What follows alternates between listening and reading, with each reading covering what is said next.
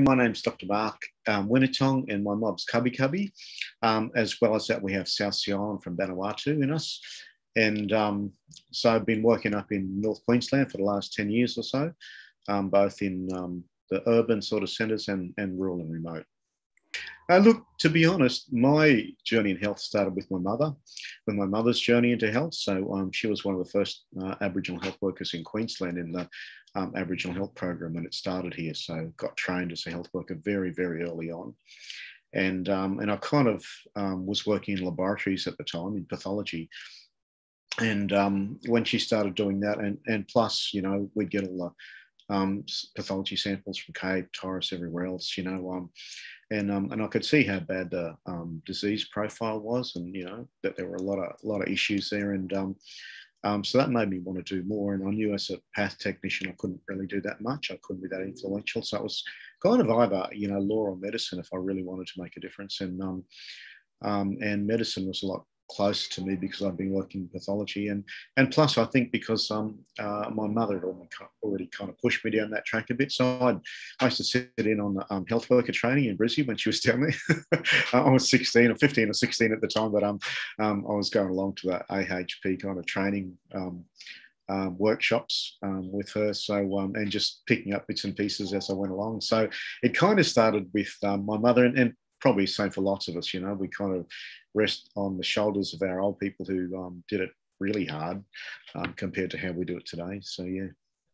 Yeah, I've already spoken to some health workers who've had a really similar story, actually. Started out inspired by the people in their family who had entered the workforce. It must have given you a really good insight into Aboriginal health workforce and Torres Strait Islander workforce and how we do things differently. What sorts of things did you learn early on about what differentiates the Aboriginal and Torres Strait Islander workforce? Lots of fun. The training program was a blast, and you know, like it was just full of humour and real relationships and things like that. And I guess back then I really wasn't thinking about where I was going to end up later in life, but it sure gave me some good insights into over that period of time the needs, and then what kind of a workforce that we did need in the space, and plus that during that time I had had a kind of a chronic vomiting illness. It's a migraine from migraines that but often when I go into the local emergency department, they just assume I'd been drinking too much, and didn't drink at all then, and so they shut me out the back and not see me till the next day because I thought I was lying about drinking. And so it gave me some real insights into, wow, we need to change this system. And I worked in that hospital. So if I'm thinking, man, if it's that hard for me at different times, how much is it for my brothers and sisters who come in from remote communities and you know, really struggle with language and a whole lot of other things and technology. So those things kind of shaped this kind of career progression. And having said that, look, you know, most of the ERs are fantastically good now in Australia compared to what they were back in the day. But it certainly wasn't a great experience to the extent that I said I'd rather stay home and stay sick than turn up to an emergency department again. So that shaped some of that. It taught me what not to be like and what not to do, and showed me what kind of practitioner I really wanted to be if I ever, you know, got that far. So so those things I think all shaped my journey a fair bit. Yeah, shared a lot of similar experiences again to what I've heard, and kind of pointed to this unfair burden that our First Nations health workers have to carry when they're in the system, especially in mainstream services. So what for you then is the importance of having this National Day of recognition for our health workforce? Look, I think it's fantastic. There's a number of reasons. One, I think, is that historically and culturally, we have a long tradition of healing and of traditional healers and healers in our community. So that's not that big a step for us to move into health from a Western paradigm as well. And to be doing the things that we were meant to be doing, which is taking care of each other. You know? So for me, that was a bit of a no-brainer. But I think being able now to celebrate where we've come to. And look, we've done a lot in a very short period of time, and there's a number of reasons, I think, for that. One is at a collegiate kind of national level, all of the Aboriginal and Torres Strait Islander health peaks work together. Like, there's kind of been, ever since I've been involved in this gig, there's never been this doctors versus nurses versus health workers versus allied health versus pharmacy, and you do see that in how mainstream approaches things. But for us, it was always patient about the patients for all of our peaks, and I hope we always continue to work that way. And that's one of the things that I think that makes our professional workforce fantastic, is that we're all there for the right reason and pretty much for the same reason.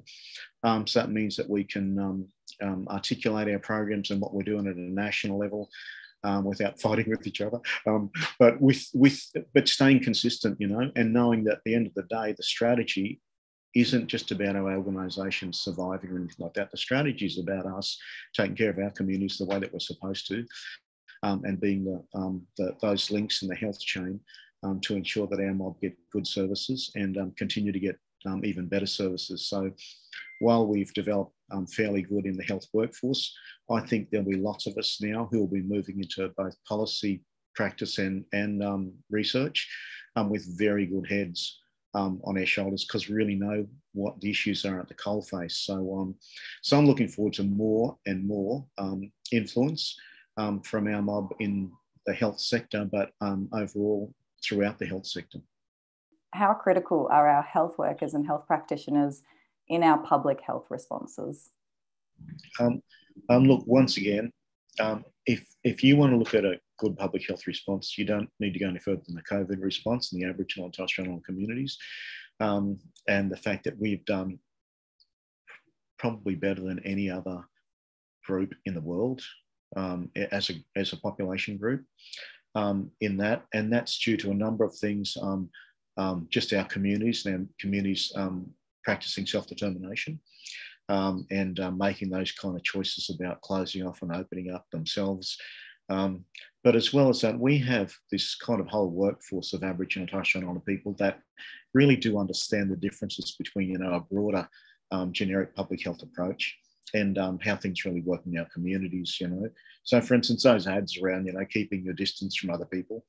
When our mob came up with, you know, about the length of a granny's walking stick when she's angry at you, and you know, things like, you know, when the Prime Minister said, "Oh, it's okay for family groups to go walking now," and we go, "No, not." He's talking about 4 people, not 20. But you know, the kind of home and social infrastructure that's available to our mob to be able to respond to these things was a lot less.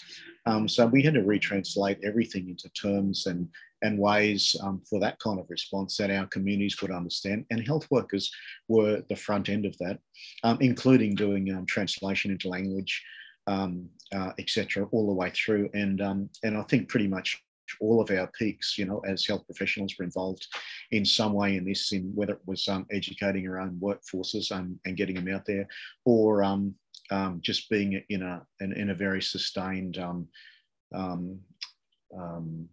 systematic kind of response. And we kind of all hung together and sang from the same songbook, as opposed to, you know, states and territories and feds who kind of let politics kind of come into that. But for us, it was always, once again, about, well, how do we protect our communities from this the best, and who's available and who's here, and you know, so I think that's a full credit to our health workforce, and I think it's partly because we know our communities well. They're not just kind of patients to us, they're relations, they're friends, they're family, and even if they're not, they are, if you know what I mean. So we try and take care, and that means a much more holistic approach than just telling people, we'll go down the road and get a vaccine down there, kind of thing. This is much more intuitive, and when I say intuitive, I mean, you know, you might ask the average health worker whether they're practicing culturally or not, and they'll go, "Oh, I just do what I do." But at the end of the day, they're intuitive practicing cultural ways, and always will, you know. So that's the kind of practice that needs to be encouraged in Australia's health system, and the way of taking care of people that should be kind of expanded throughout the mainstream health system as well, if they want to do a lot better. It feels like maybe for the first time the rest of the country has actually gotten to see really closely and quickly just how effective our health services are and our community is at responding to these issues, because we've always known. Well, there's that, and I think, you know, there's a couple of other things that I think are key learnings in this as well. One is, as I was saying, our communities themselves made a lot of the decisions around this and pushed a lot of things from a policy perspective. You think that that governments and politicians and bureaucrats could now start trusting us a bit more in broad self-determination, because, you know, if we can have that kind of an outcome when you do listen to us about what we think the solutions are and the ways forward, maybe we could solve Aboriginal affairs a lot more easily if you listen to us in the same way. And I think it's a good exemplar of that. Yeah, we've got the blueprint ready to go, hey?